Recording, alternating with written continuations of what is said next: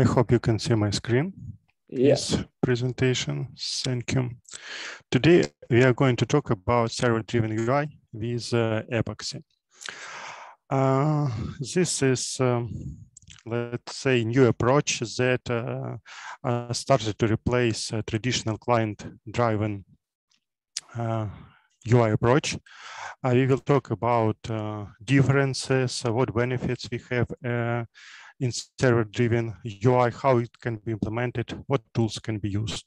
This presentation can be interesting for people who did not have a chance to work with server-driven UI or has very little experience and want to enrich their knowledge, or maybe for people who already has very big experience, but maybe want to hear something new, something interesting to see how it can be implemented using different tools.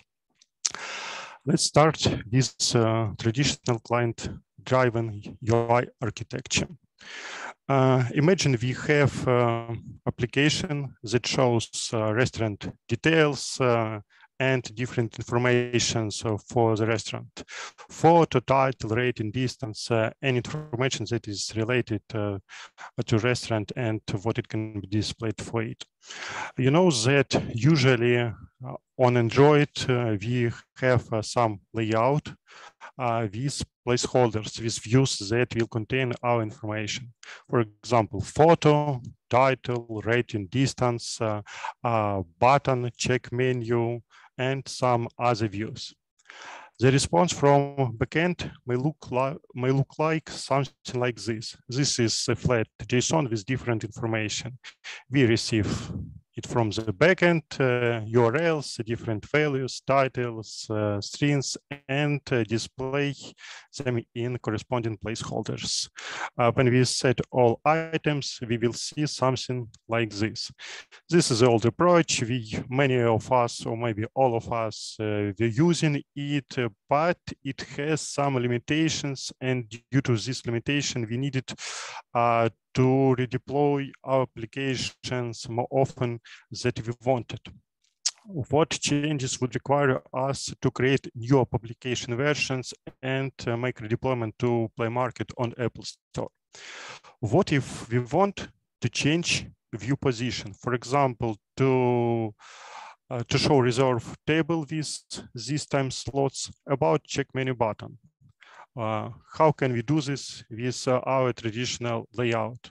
Of course, we can try to find views, remove them dynamically, to add them, but this is some kind of headache, and I'm not sure that many of us liked to use this approach to solve this issue.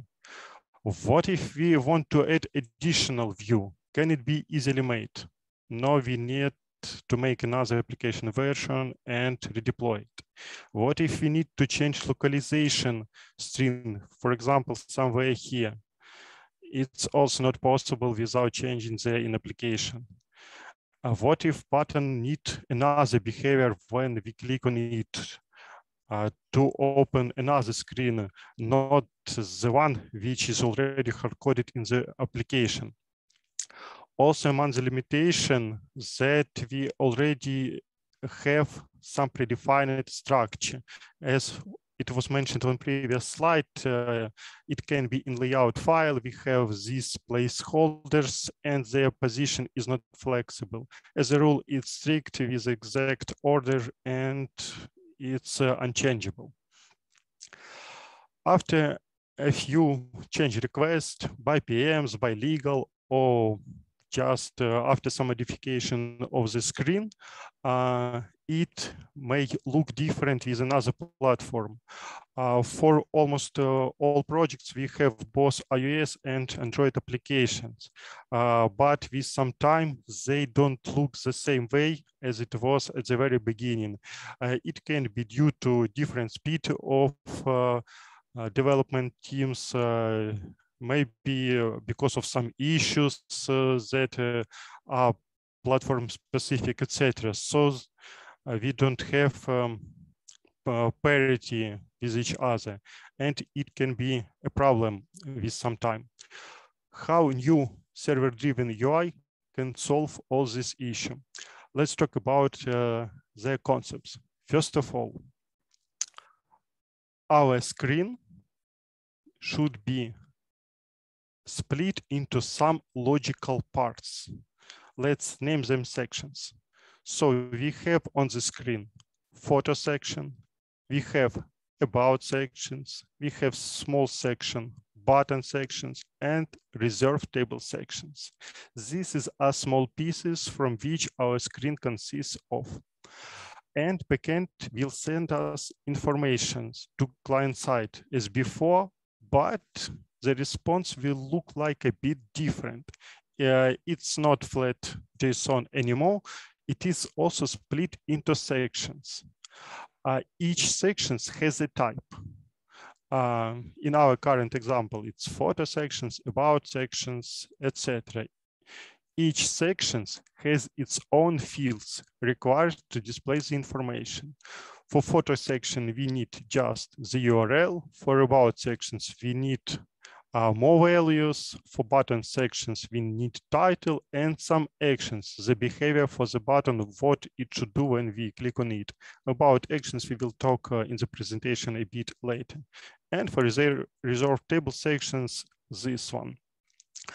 The main rule for server-driven UI that client should display exactly all the information that backend sends. All the fields, all the values that backend sends to client side should be displayed and in the exact order. So if backend send sections in this order, they should be displayed exactly in the same order. It's very important because it gives backend team very much responsibility and flexibility how this information will be displayed on client side. On a quick glance, it can be not very clear how it will solve client limitations. Let's take a look at them, how all these limitations can be solved with server-driven UI. So first one, we don't need predefined structure on our screen anymore. All the UI information that will be displayed on our screen will be directly sent by the backend. The order of these UI elements and the information inside of them. So if backend sends this information in this order, we will display it here. If backend doesn't send some section to us, we will not display it. If some value is empty, we will not display that empty. For example, if distance value will be null here, we will not display it on the client side. The main rule, again, we display everything that backend sends to the client side. How we can change the issue if we want to change the view position? As you guessed, backend just need to send sections in different order, and that's it. Different order, and they're displayed in different order without any changes on the client side. To add additional view, it's not a big problem anymore. Backend just need to send additional section, additional button information, and we will display this button, which will have some its own action, what it needs to do when we tap on it. Problems with localizations can be also solved very easy. For example, if you want to change this string, backend can just replace its reserved table sections by the new one with updated title. No changes on the client side. And for buttons, we can easily change its behavior. We just replace the old action, which opens URL somewhere in the web view by another, the one which open native screen. So this is a really great approach that allows client side to have a lot of flexibility and not to be strictly tightened to structure which it has. You can see that different sections have different information inside of it. What information can be said for each, can be sent for each of sections, how much customizable it can be. Let's take a look at the button. On our previous slide, we had only type, title, and button style with action. What else can we add there?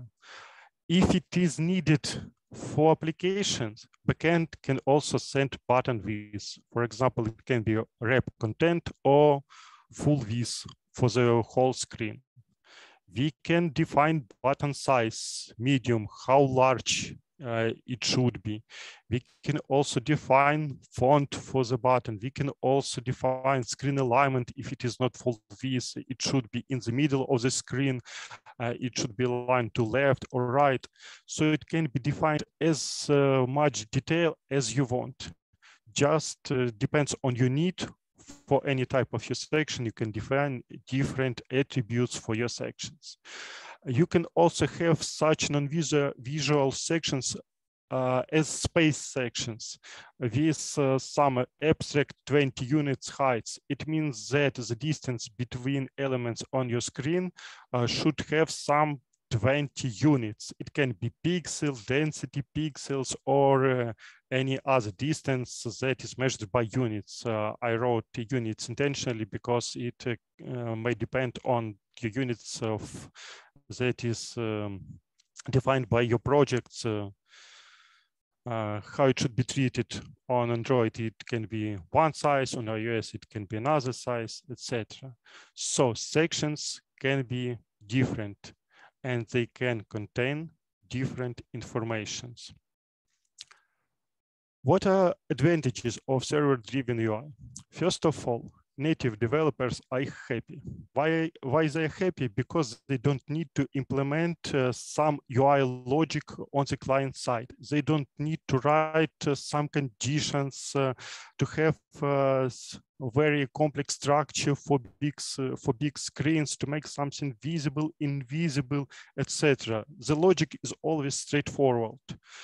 To display everything that backend sends in the exact orders that backend sends. And usually the whole screen is recreated from scratch. So when backend sends the response, client side just replaces all the sections that were drawn before by new sections. It sounds strange, but backend developers are also happy with this approach. It was a surprise for me when I started to work with this approach, but we have fewer UI bugs, and backend developers know exactly that if they send something, it will be displayed on client side. If it is not displayed on client side, it means that they don't send this information, that it is empty. We don't need to check on both sides who sends or who doesn't display this information. So it's really easy logic.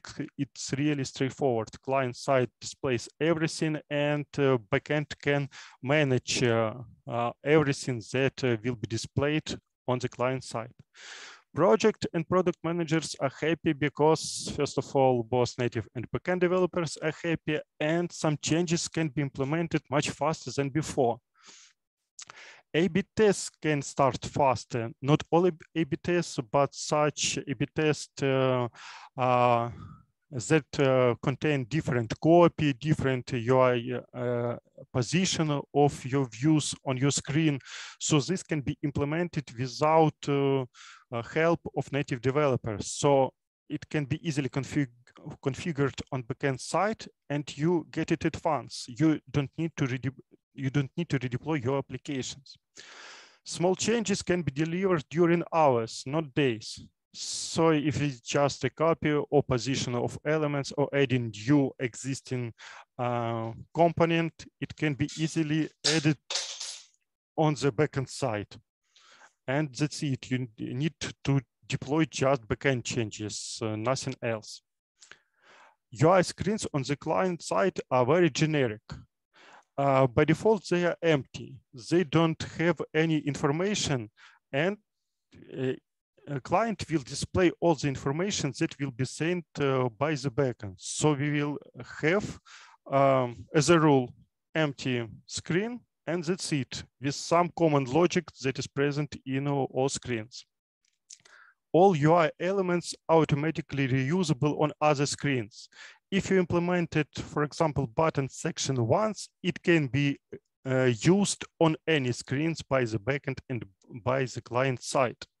When you implemented it once, backend can just add it in its response, and client side will see it on corresponding screen. That's it. UI state is immutable. What it means that any client screen can be recreated from scratch. It contains all the information needed to display, to be displayed on a screen. As you saw on previous slide, we have JSON that contains all the information, and based on it, we can easily recreate the screen anytime. We don't need to save state of screen additionally. It's already saved in backend response. If application uses some caching mechanism, it's enough to load that response from cache and display it on client side. Of course, there are disadvantages. New developers don't know how, what way the screen will look like, what is present on it. As it was mentioned, UI screens are very generic and they are empty. So if newcomers don't read some documentation or don't launch the application, they don't know what will be displayed on the screen. It's empty. It has nothing. It has some processors that will display information when it is received from the backend. But until then, if you look into the code, it's empty. There is nothing there. There are also some tricky things to save local UI state. For example, if you have expandable text, when you click on it, it expands, it shows additional lines. This state, in order to save the state, you need to implement additional logic. It's a bit more complicated comparing to traditional client-driven UI, but it's also, but still it's solvable, and it's not a big deal comparing to all advantages that we have with server-driven UI. Server-driven UI is applicable for such type of applications as travel applications, health applications, shop applications, social networks, online banking, any kind of applications that have recycled view and backends that send information to the client side.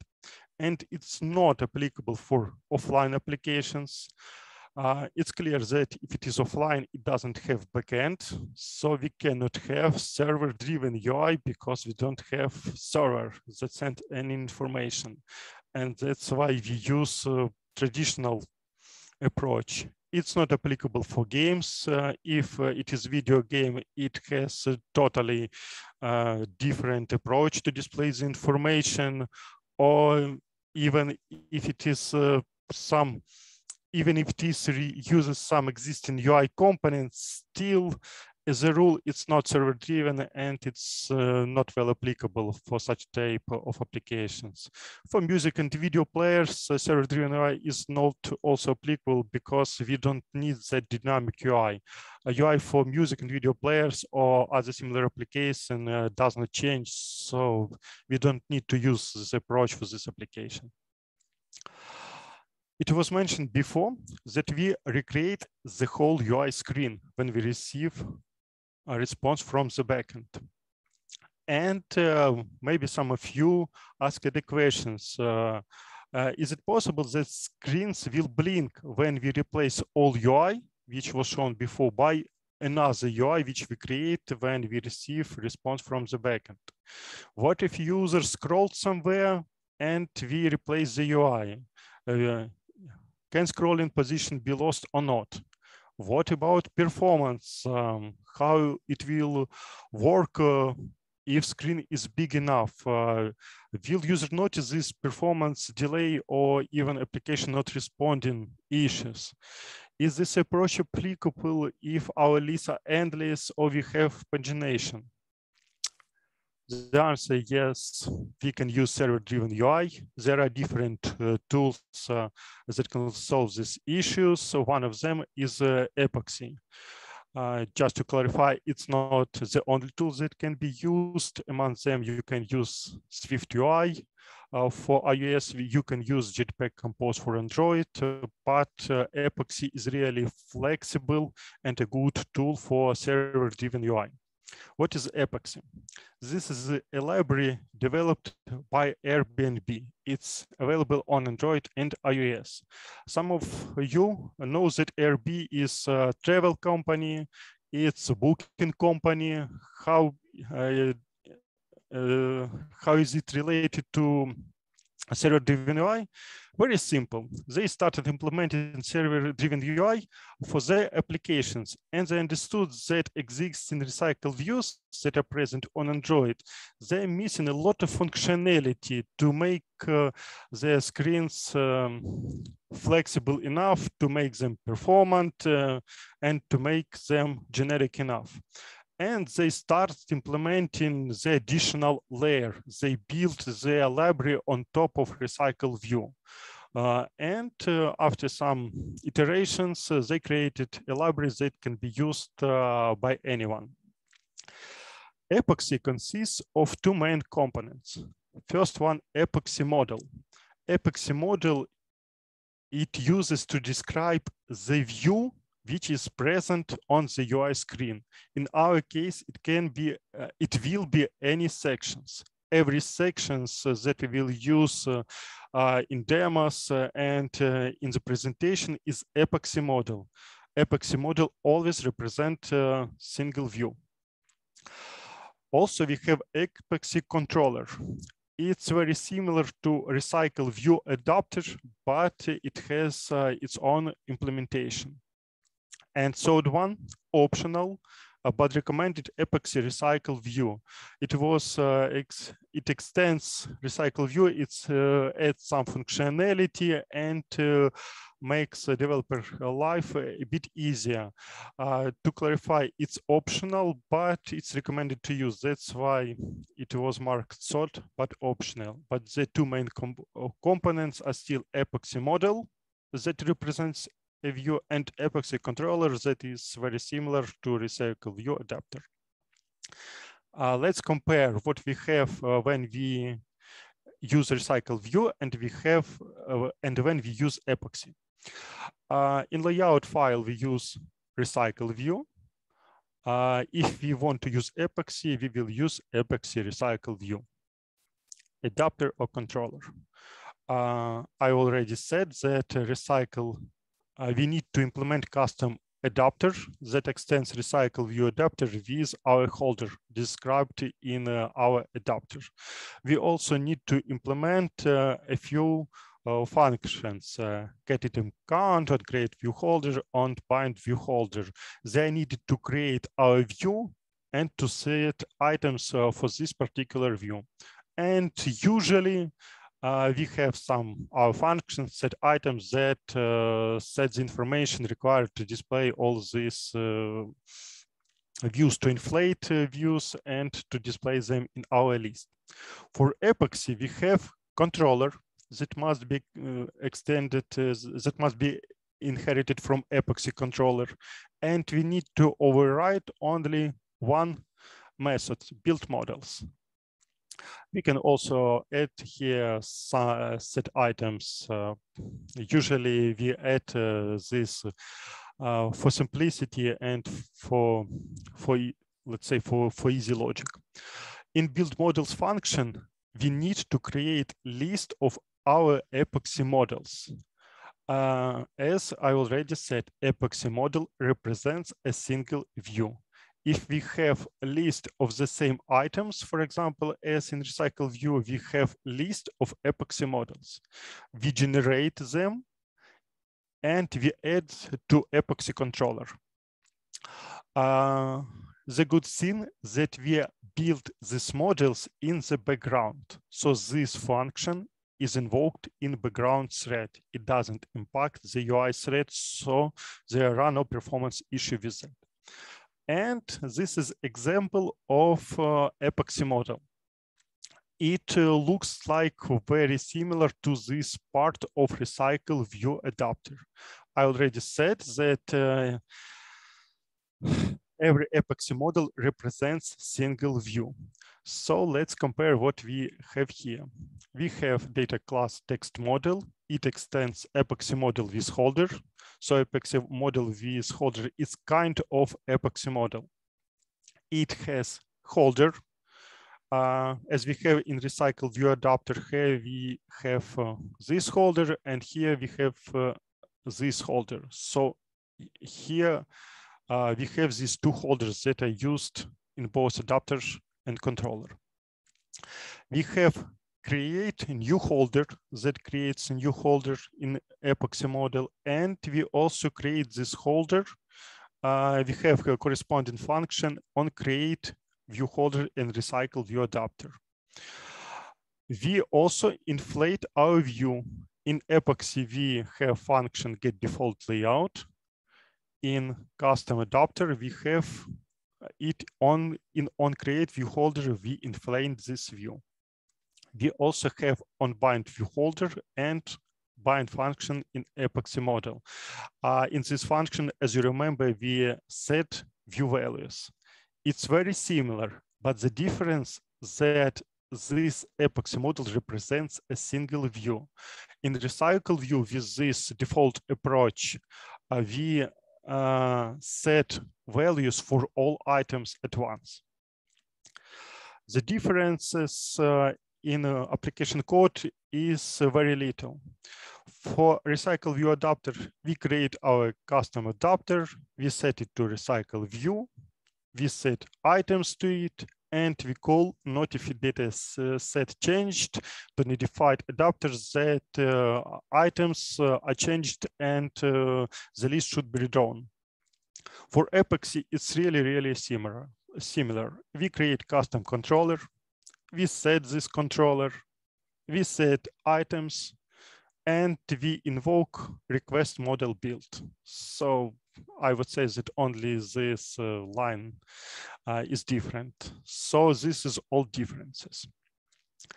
Why do we need to use epoxy instead of recycle view? There are default implementation in epoxy that help us to implement server-driven UI with a little effort. First of all, if you tried to implement different view types in recycle view, you face the problem that you need to override additionally get item view type. You depending on view type that is passed in on create view holder function, you need to inflate different layout, and you create its own holder for each view type. I will back to previous slide to show what I mean. In recycle view adapter, this implementation is for only one type of view. If we need another layout, another type of view, we need to implement additionally function that ask what type of view, depending on position of item in the list. In on create view holder, we need to inflate different view with different layout, and for another view, we need to implement another holder that will be used with this particular new view, new type of view that we are going to use. In epoxy model, implementation for each view is encapsulated by default in epoxy model. What I mean? You can see here that we have epoxy model that contains all the information required to display all the information only for one type of view. If we need another type of view, we create another epoxy model, and it by default will be placed in different file. What about smooth animation? It can be implemented by recycle view in case if we implement defutil callback, some additional feature that recycle view has. Epoxy has smooth animation in list by default. When we call notify data set changed, recycle view can reset its scroll position. In order to keep scroll position, we need to add some additional logic. It's implemented by default in epoxy. In recycle view, if we are going to have different type of views, or we decided to move this logic that is related to view to another methods, we need to create another architecture. In Epoxy, this is default behavior. For each view, we create its own Epoxy model, and it's very convenient. I've mentioned here diffutil callback, something that allows us to have smooth animations. I will quickly remind you what it is. We need to implement diffutil callback, actually to implement a class that extends diffutil callback with a few functions that have logic.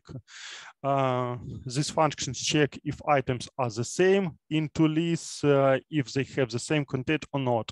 And after this implementation, when we pass another list to our recycle view adapter, it allows to have smooth animation.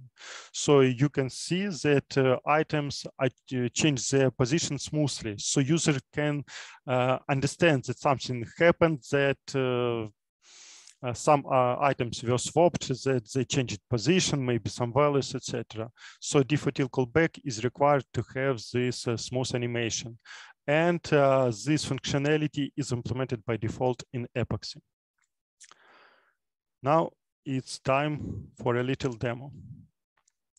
I created an application where I mocked responses from the backend in order to show all the power of server-driven UI approaches and Epoxy.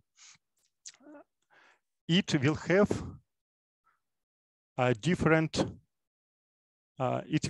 different information on our screen. It consists of 4 sections. On the screen, you can see photo section. It has about section. It has resource table section, and it has video sections.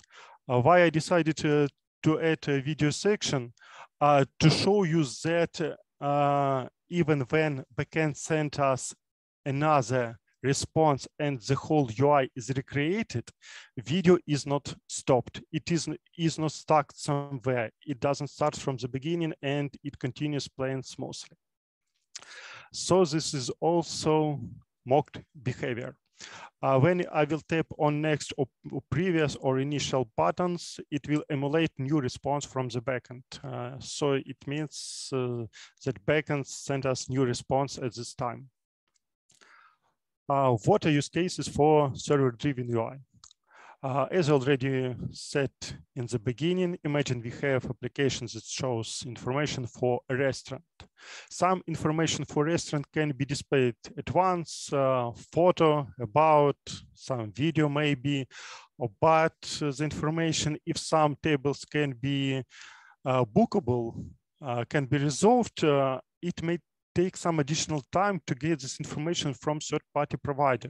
And if we don't want to have all screen to be in loading state, we display some information at once and some information will be shown later. So imagine we have initial response from the server and with information that it is in loading state. And after some times, usually in a few seconds, we receive response from the backend. And now it says that we have some available time slots. I don't know if you noticed, but video was not interrupted. One more time, I will go back to previous step, loading, and when we receive new data from the backend, video was not interrupted. It's still playing from the same moment. Even when we try to recreate the whole screen from scratch, when we try to recreate all the UI elements, Epoxy library applies its diffing algorithm. It checks the content of each section of each Epoxy model and understands that some section were not changed. For example, photo section, about section, and video section. So they don't need to be replaced. But this section changed its content, and Epoxy replaced this section. You can say that not all applications have such behavior that we show initial response from the backend, and after some time, we receive additional response with additional information. Yes, but your application can have, for example, some caching mechanism. Even if your application gets the whole response at once, you need some time to load it. Imagine the situation that you receive this initial response from your backend, you moved previously to previous fragment, and you decided to open screen, the same screen again. You display your information that was kept before. Here it is. So this can be loaded from cache, and meanwhile, you are making requests to your server to get updated information, for example, about booking tables or any other sections. And in a few seconds, you just receive a new response from your server that unfortunately you cannot reserve a table right now. Please check again later. And again, the video was not interrupted, it didn't stuck, etc.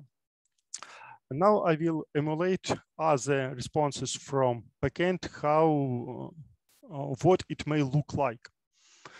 For example, what if we decide to move video sections above reserved table section? It was easily moved here.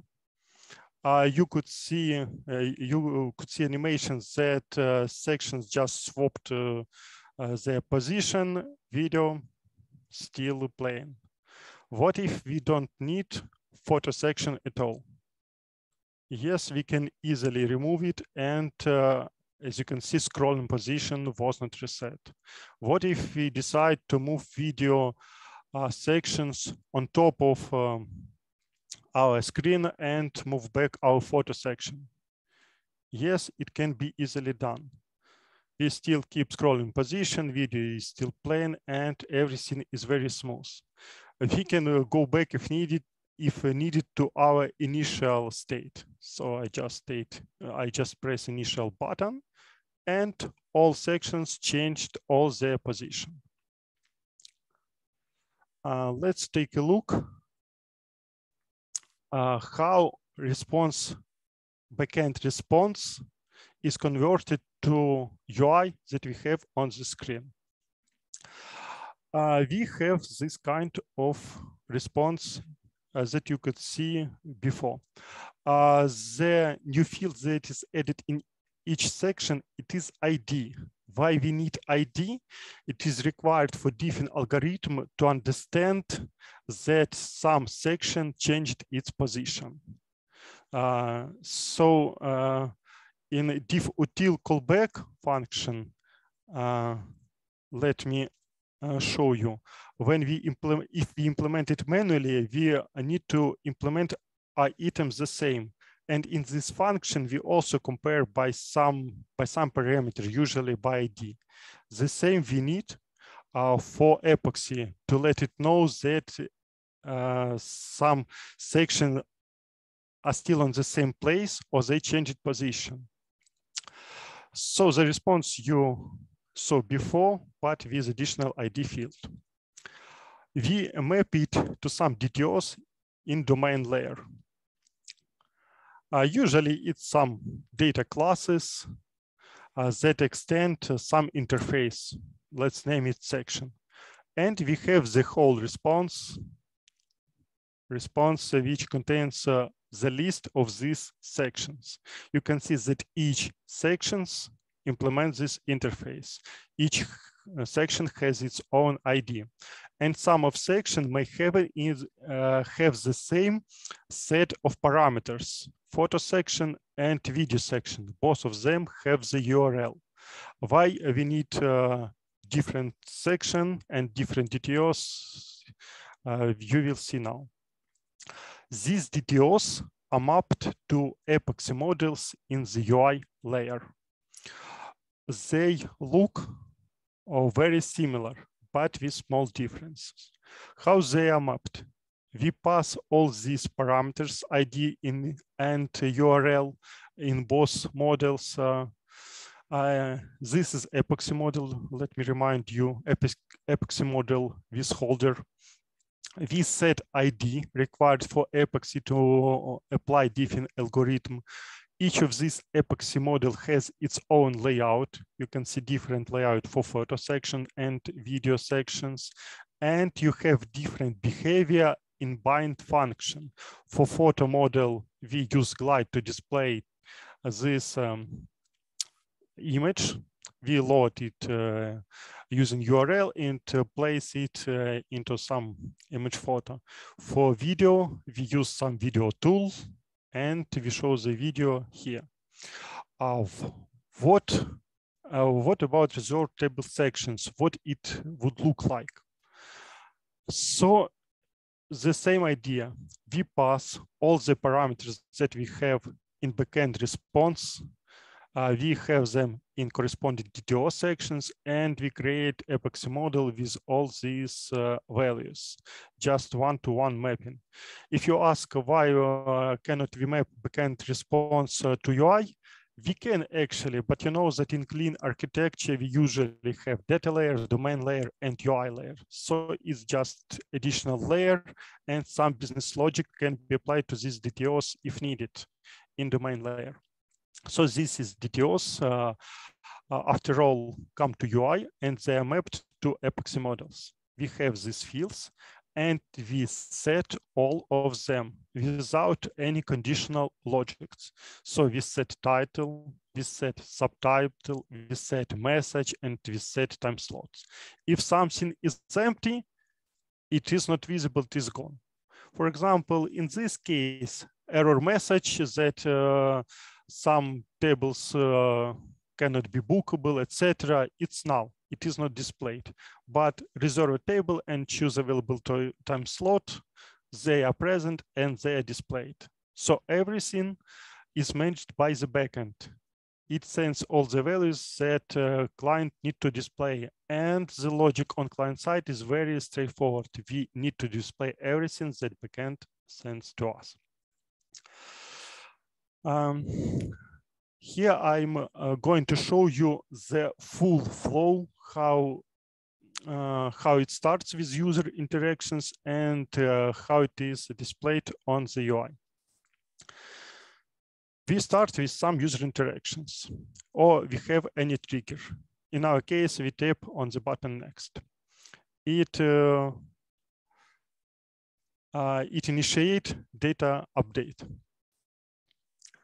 Client receives backend response. For simplicity, I use only two sections, video section and reserve table sections. So we receive this backend response, for example, in JSON format. We map this JSON into DTOs. We have video section and we have reserve table sections that implements section interface described earlier. And we have response that contains all these sections in the orders that we receive from the backend. We pass these DTOs to the UI layer. We get this response here. We have this response type, and we set this list of sections to Epoxy controller. We set all these values. After that, as we could see on previous slide, we need to invoke request model build. It is instead of notify dataset changed that we would use in a recycle view adapter. We call request model build. Build models in our custom Epoxy control is invoked in background thread. Here we need to build our Epoxy models. We create a list of our Epoxy models. Get models functions has really simple mapper here, depending on type of our section. When section is video section, we create video model, it's Epoxy model with exact parameters mapping. If it is reserve table sections, we create reserve model. We create these models and we add them to custom controller.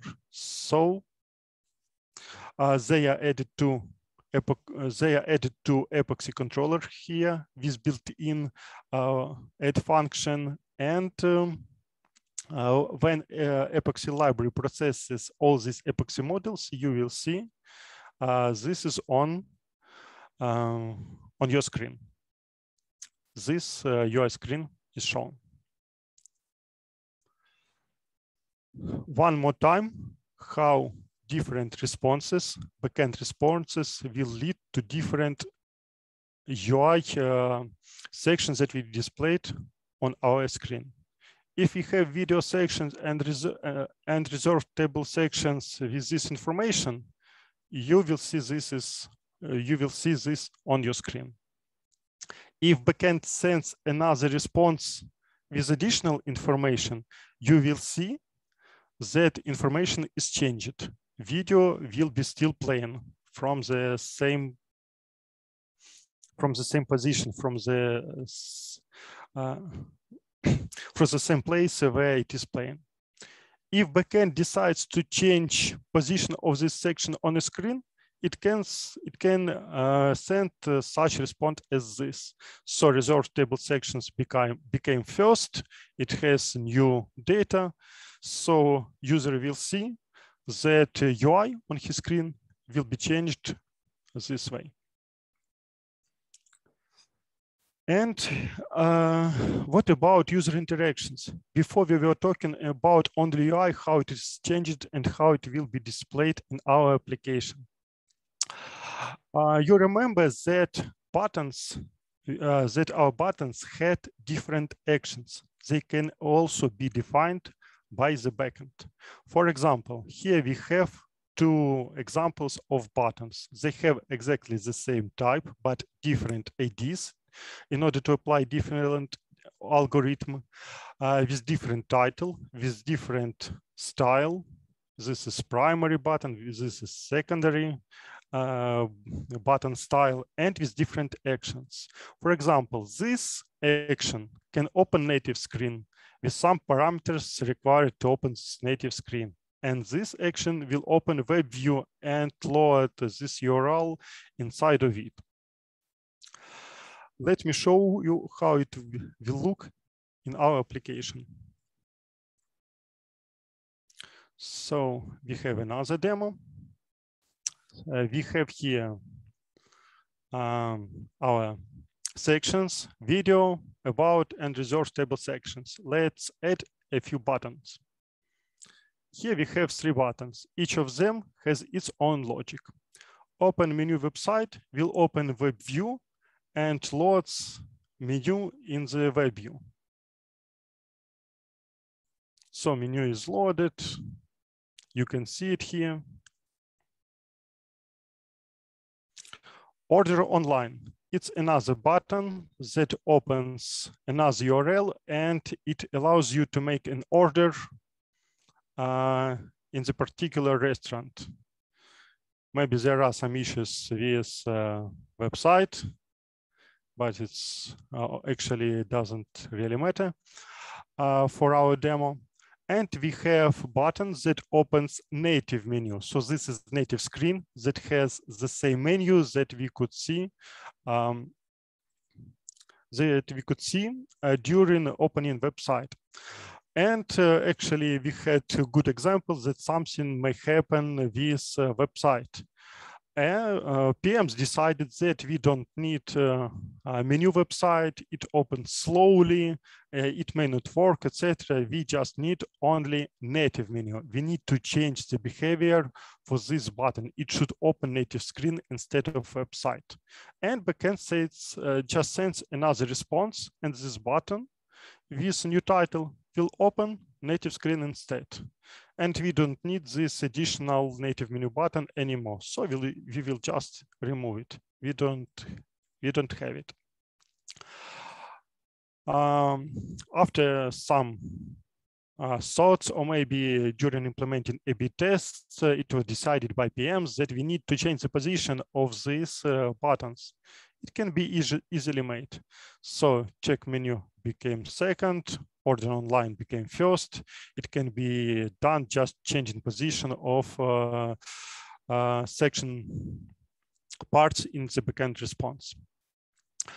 But maybe there are some cases, some issues waiting in the screen. Imagine that we have such situations that it is not displayed correctly anymore, and PMs decided to open menu not natively, but in the web view as it was before.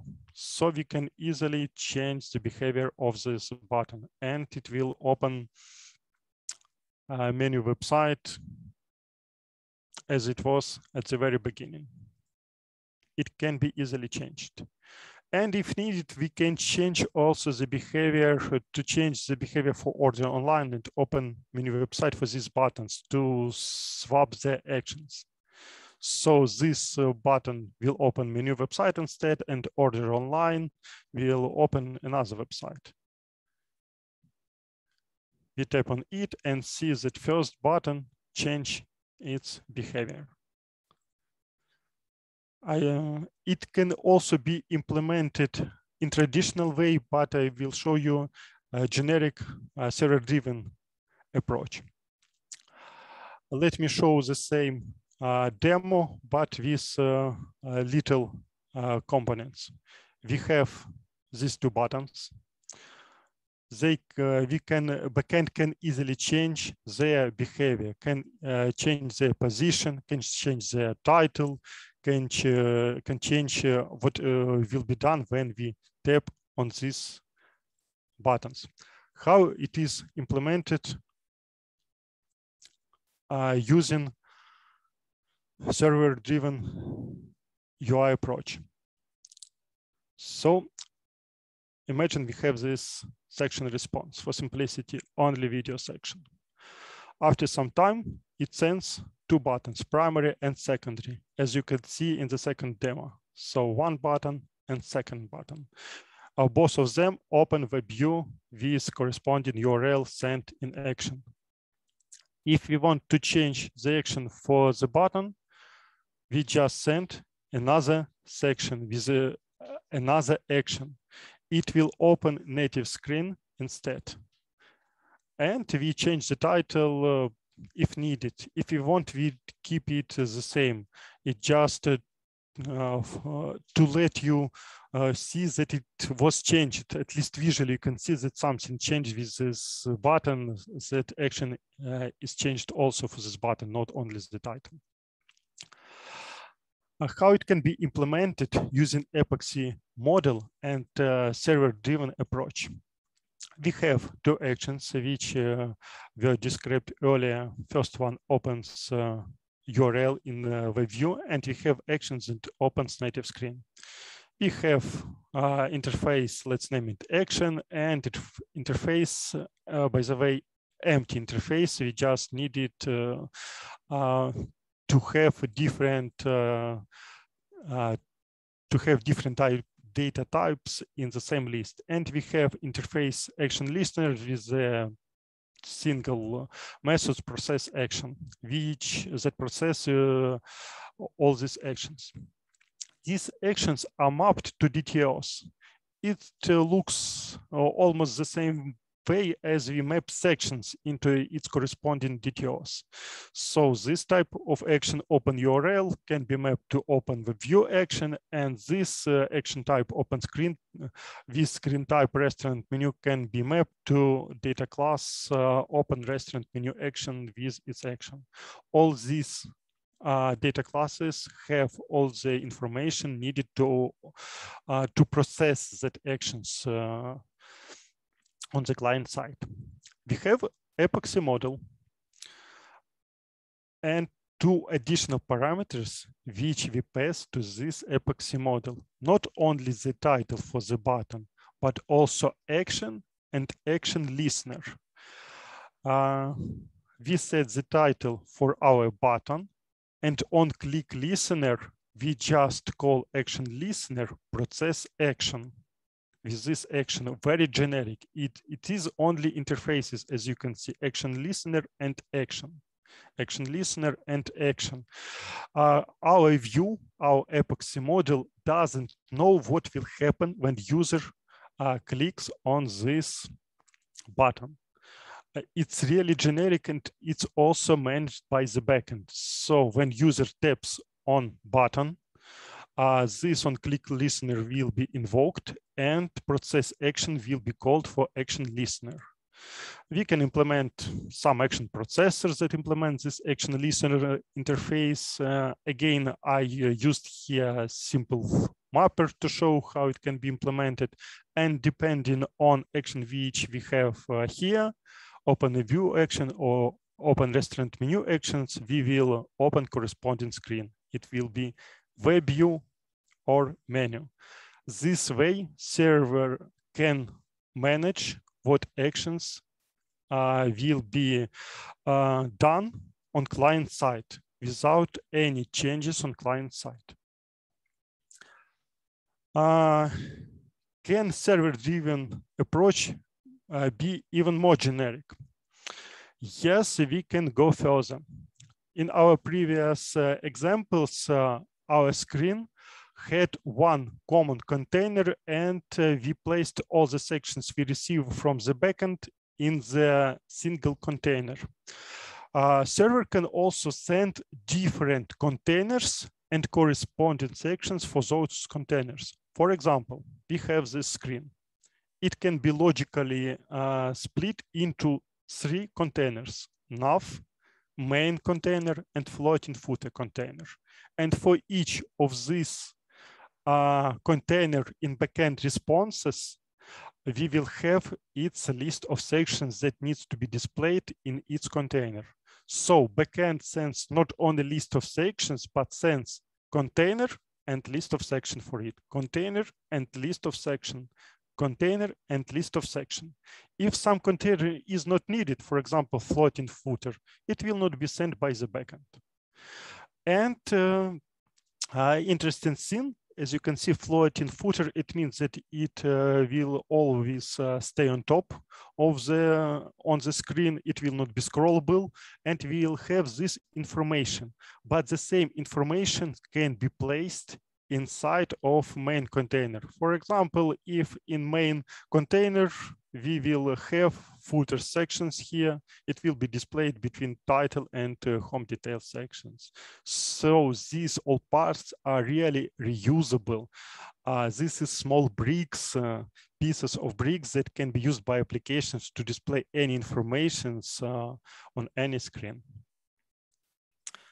This is the end of my presentations, and I'm open to your questions.